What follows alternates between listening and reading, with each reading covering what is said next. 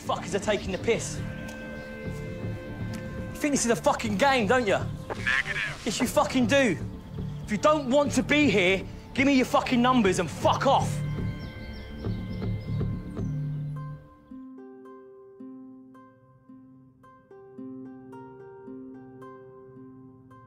I was there when it happened. It was a training exercise on Inferno. We'd split the recruits into 2 teams with different objectives. For some reason, one of our recruits on the so-called terrorist team decided it would be funny to detonate a flashbang and blind half his team, so they had no idea what was going on. AGN and Scott B Senior decided to look at something we did a while back. We basically got everyone to write down an essay about themselves. 2 sides of A4, you know, something about their life, where they've come from, how they've lived to this point. The purpose being was we really wanted to see which people were going to be open, and we wanted to see which people were going to be closed. We're going to try and keep their cards close to them and not reveal much about themselves. We hoped by going back and looking at these essays that we might find a clue, looking at the sort of personalities, what they'd done before, what they'd been up to before coming to try out.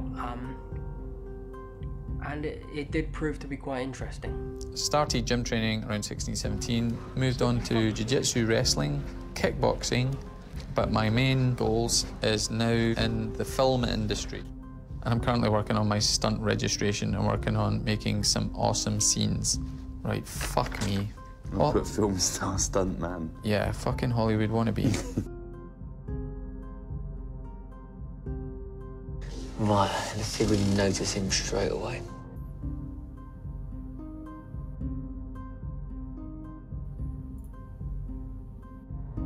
Whoa.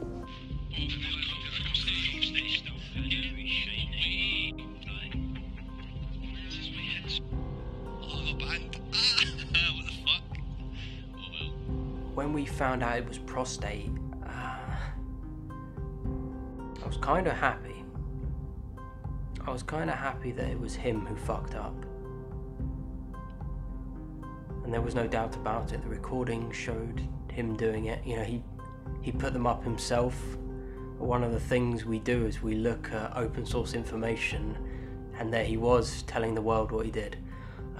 Yeah, I'm quite glad it was him, because it meant we finally had an excuse to get rid of that fucking idiot. You know, it was great, actually. You know, I was worried it might have been one of the guys that's actually worth something.